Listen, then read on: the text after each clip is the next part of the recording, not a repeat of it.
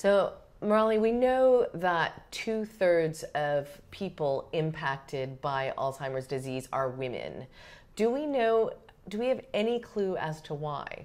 No, we don't. And this was not even fully appreciated from a scientific point of view until perhaps about 4 or 5 years ago. Interestingly, the very first case of Alzheimer's described 100 years ago was in a woman, and that was the case where Dr. Alzheimer sort of noticed the plaques and tangles, what are now considered the hallmarks of Alzheimer's disease. And it's interesting that 100 years later, now we're discovering that there may be sex differences, gender differences, if you will, or sex differences in the vulnerability for Alzheimer's. And it's a huge public health priority for us to try to dig deep and try to see if it's true or not. So are you looking into, obviously, genes, right? Being, the genes that, or the chromosomes that women have perhaps make them more vulnerable to the disease? So I think we have to take one step back. For many years it was thought that, yes, women are more likely to have Alzheimer's simply because they live longer. So it was what was considered as a bias. So most research studies that found that 2/3 of Alzheimer's subjects were women, they automatically dismissed it, saying, oh, it's because women live on average 4 years, 5 years longer than women, and we know age is one of the biggest risk factors for Alzheimer's, so they explained it all away, saying there are no sex differences in the true risk for Alzheimer's. Is only because they live longer. Anybody who lives longer has a greater risk. And that sort of myth, if you will, was struck a near body blow about 5 years ago, when studies showed that the age-specific rates of Alzheimer's in your 60s, in your 70s, in your 80s, at each of these decades was twice as high in women than it was in men, suggesting that it was not solely due to women living longer. There was something else going on there. And that's when sort of researchers started sort of digging in, and we're still in very early days, and so we still don't fully know all the reasons. So what are you looking, within your research, what are you trying to address? So the first thing we are trying to do is to try to replicate these findings using what's called as a longitudinal naturalistic study. There is a large study that has been done in the US for the last 10 years. It's called the Alzheimer's Disease Neuroimaging Initiative. It's a study that has followed about 1,500 individuals with and without Alzheimer's over a 10-year period. It has tracked them both in terms of their cognitive scores, their functioning, but has also collected a range of biomarkers, their blood tests, their genetic tests, brain scans, and when subjects go to autopsy, it has also looked at their brains. And this study, surprisingly, was not geared towards looking at sex differences. The study's aim was to look at other issues. So we now have this treasure trove of data that I can go in and say, do women truly progress faster than men? What is the magnitude of differences? Which of the different stages of Alzheimer's disease does the sex difference become most obvious?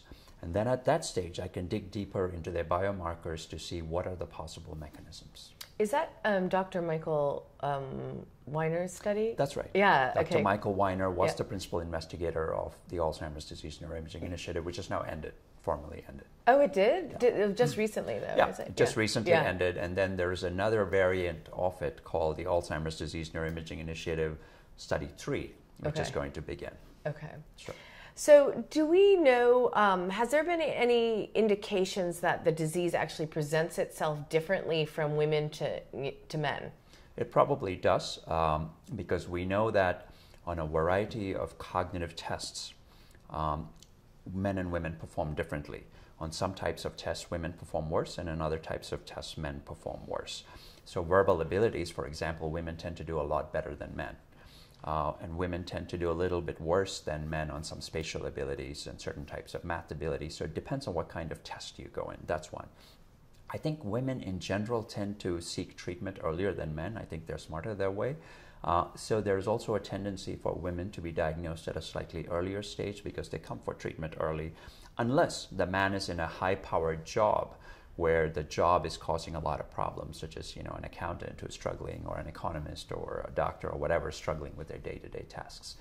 The second difference is that certain behavioral problems associated with Alzheimer's also tend to vary between men and women. So depression tends to be a little bit more common in women, whereas certain types of verbal aggression, agitation, those kinds of behaviors tend to be a little bit more common in men.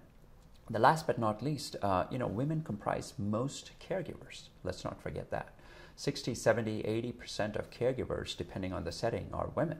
So women bear the brunt of the disease, no matter who it affects. Whether it affects a woman or it affects a man, the caregiver almost always tends to be a woman.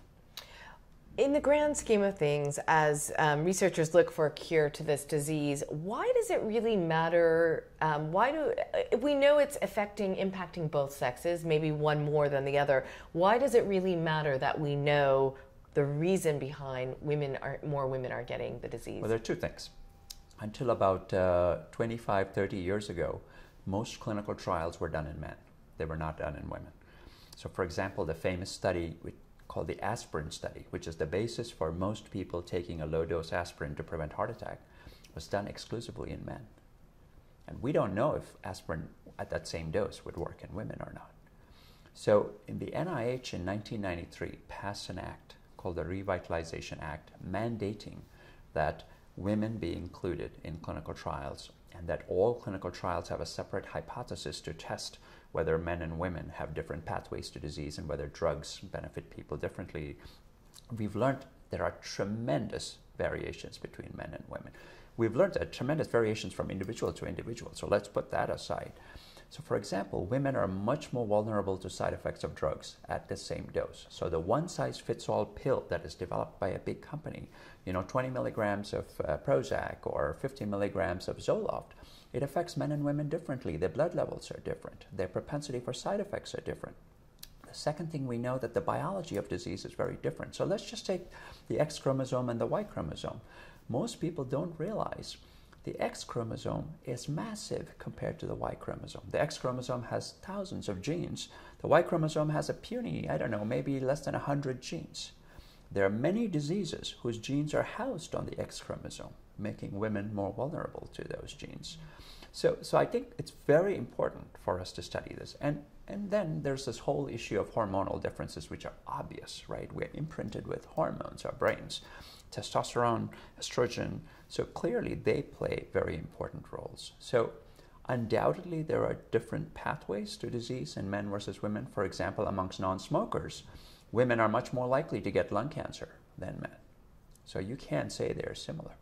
Mm-hmm. And I think it's crucial because if we truly find out that, say, men have a lower risk for a certain disease or women have a lower risk for a certain disease, and we can identify that pathway, then we can target or develop drugs based on those mechanisms to help everybody.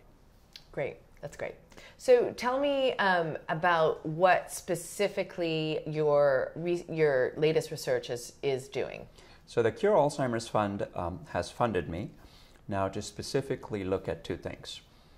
Do women at risk for Alzheimer's truly progress faster than men? And the second is, if they do progress faster than men, can we identify underlying cellular and genetic mechanisms that may explain that? And so those are the two big things we're working on. We're about a quarter of the way through the project. We have some early results to show today, and then we'll have some more results in February of this year. And then by February, what do you hope to know? By February, I hope to see if there are different networks and pathways of chemicals and genes and proteins that are involved in women versus men in terms of the transition from normal aging to preclinical Alzheimer's. That's the transition point we are looking at. Great. Thank you very much. Thank you.